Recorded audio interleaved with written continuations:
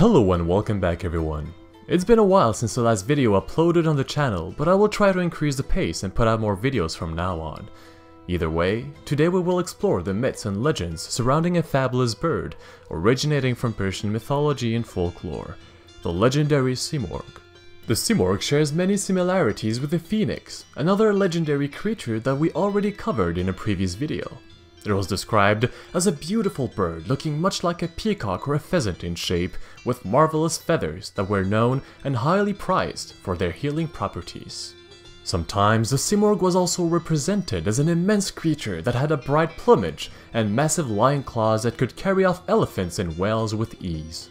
At the time, it was said that this fabulous bird lived in the Alborz, a range of mountains which was situated around the northern parts of the Persian kingdom. It was said that this creature was so old that it witnessed the destruction and the creation of the universe 3 times over, and that gave her the wisdom and knowledge of all ages.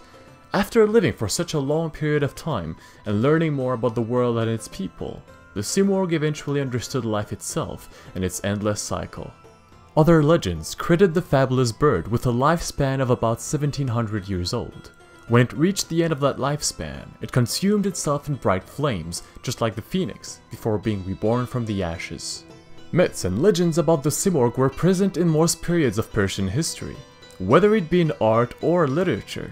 In fact, in a very well-known classic of Sufi literature written by the poet Fariduddin Attar, entitled The Conference of the Birds, the Simurgh makes an apparition as the leader of all the birds in the world. Basically, to make it short, in the poem, the birds of the world gathered one day to decide who will be their leader, since they didn't have any.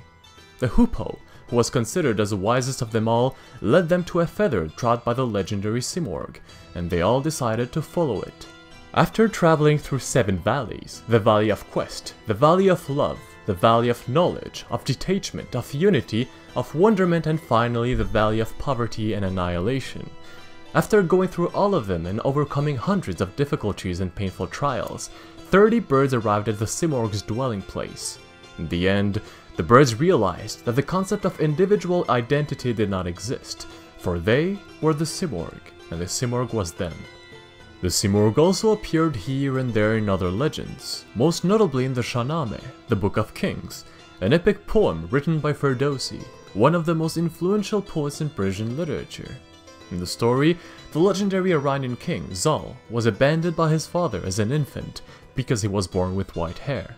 His father believed that his son was a spawn of devils, and he left him in the Alborz mountain range.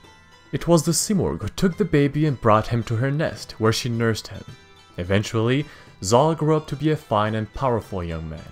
When his father, the king, saw what had become of the son he abandoned, he immediately regretted everything he had done. In the end, when the Simurgh knew that the time was right, she let the young man she nursed for so long reunite with his father. Today, the legend of the Simurgh is still present in certain aspects of our modern world. The creature is the central figure of the coats of arms of Uzbekistan, and is also represented on the flag of the Tat people, an Iranian ethnic group spread out and living within Georgia, Russia, and Azerbaijan. So this concludes today's video on the Simurgh. Thanks everyone for watching, and hopefully you enjoyed it. If that's the case, please make sure to share the video and to subscribe to the channel for even more myths and legends.